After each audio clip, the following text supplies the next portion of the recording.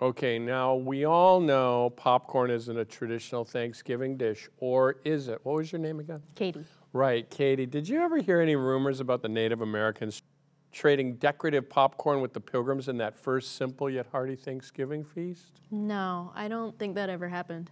And didn't an offended Miles Standish then throw that popcorn into the fire, simultaneously creating popcorn as we know it and making the first Thanksgiving mess that someone else would have to clean up? Joel, are you really trying to convince everyone there's a connection between popcorn and Thanksgiving just to justify us sitting in this theater?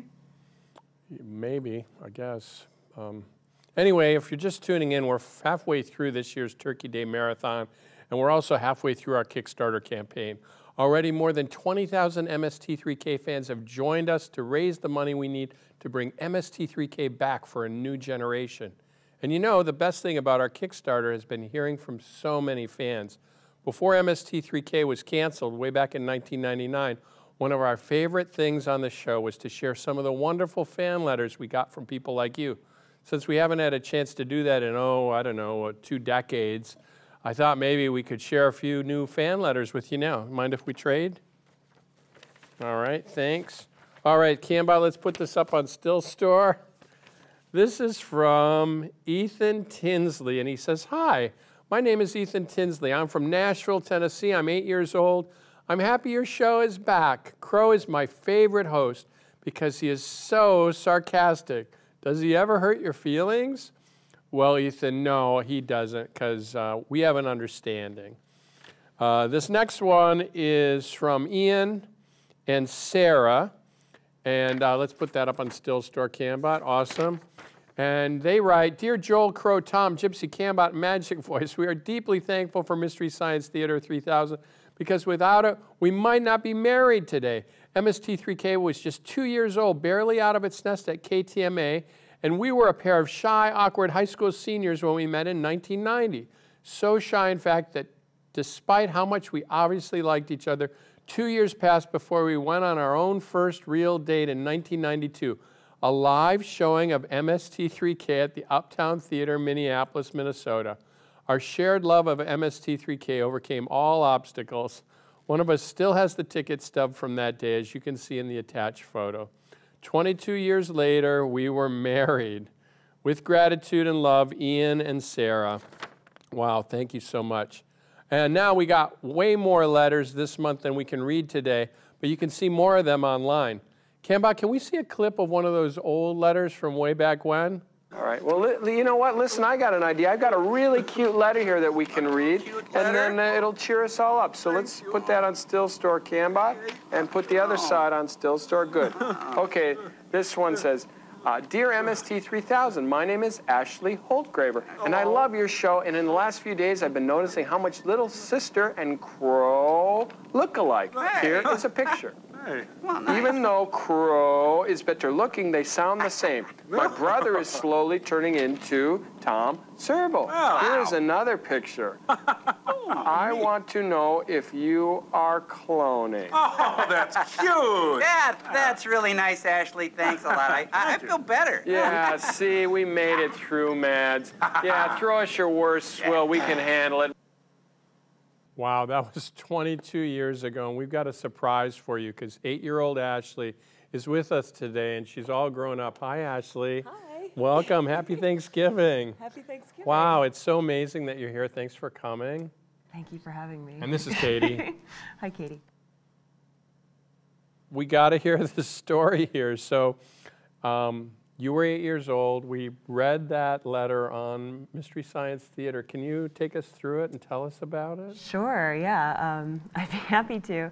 I was a huge fan of MST. I loved the bots, and I think I just had like a hardwired enjoyment of corny sci-fi. And so I wrote you guys a letter. And I remember coming home from school, I think it was 3rd grade, and you know, just having a letter is pretty unusual in the mail when you're 8. But, you know, then it was from you guys, and I read it, and I remember running up and down the stairs many times, like for a couple of minutes, because that was the only way I could express the excitement. Wow. And then I had a moment where I was like, oh no, like, there's no way for me to watch this because we were the receivers of circulated tapes. So we were just dependent on some shadowy figure in my dad's work. I remember like it being Thanksgiving and me like looking out the window, like Fievel style, like someday I'll watch you, Mystery Science Theater. But then he came through for us, and yeah. Wait, how did you end up seeing it though?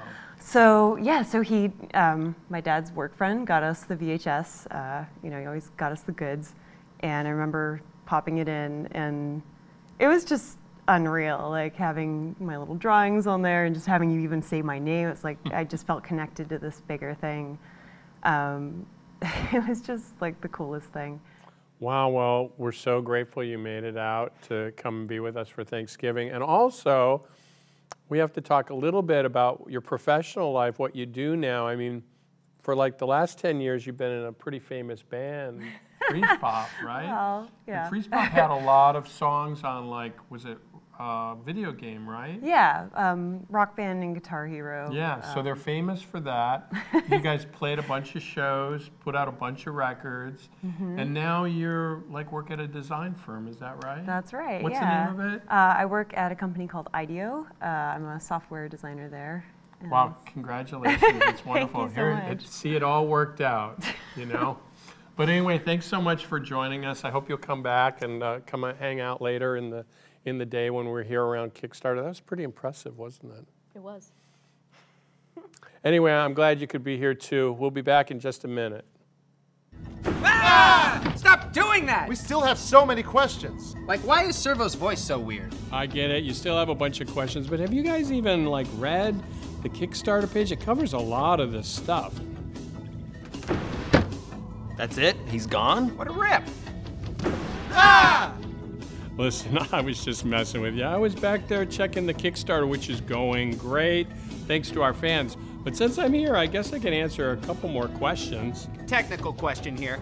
Crow T Robot Television. It's been a good 15 years since the show was on. Any high-tech innovations we should know about?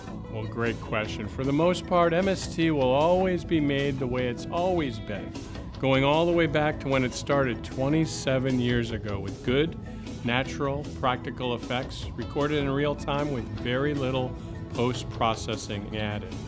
Sounds delicious. Is he talking about bread?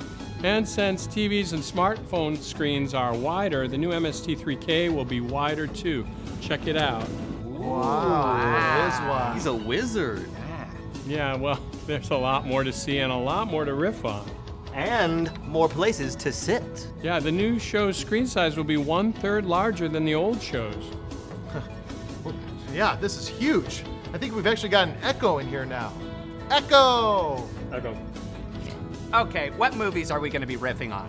Well, the new films are a secret for now. Rats. Well, can you at least assure us they'll be as cheesy as ever? Oh, sure, that's easy. In high definition? Yeah, of course, I wouldn't make you watch any cheesy movies any other way. You know, this time I'm glad he's gone. Isn't it weird that when he leaves, we're not alive? We're alive right now. But are we? This is purgatory, right? Oh my goodness. You guys are so existential. I'm Jean-Paul, sorry you brought this up. Nobody? Bye. Is there an exit on the Satellite of Love? There's no exit. Now, how'd the other guys get out of here? Open the hatch doors. All right, be right back. Welcome back, everyone. You know, sometimes Turkey Day forces you to make some tough decisions. For example, you only got one plate. Are you going to eat the mashed potatoes with butter, the super mashed potatoes with sour cream, or the ultra mashed potatoes with cranberry horseradish relish?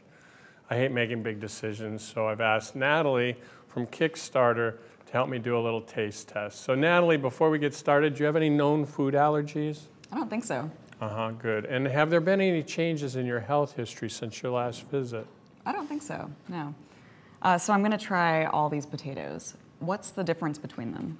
Well, it's kind of hard to explain. These type of things transcend rational thought, you know. You'll understand when you taste. So here, try the regular mashed potatoes. Right. Good. Now here comes the super mashed potatoes with sour cream. And finally, the ultra mashed potatoes with cranberry horseradish relish. So you want to pick a favorite? No, I'm good. Can you pass that to me? Thanks.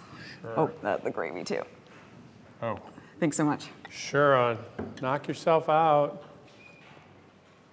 Now, you may have noticed we've been alternating between my episodes and those hosted by the very talented Mike Nelson. But in the future, these marathons might get trickier because we'll also have brand new episodes featuring our third host, a very funny young comedian named Jonah Ray. So next Turkey Day, the films could be hosted by me, Mike, or Jonah. Oh, that's Jonah now. Check it out. Hey, Jonah, how's it going? How's your Thanksgiving?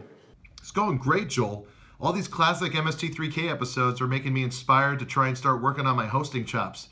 Do you mind if I maybe introduce the next movie? Yeah, sure thing.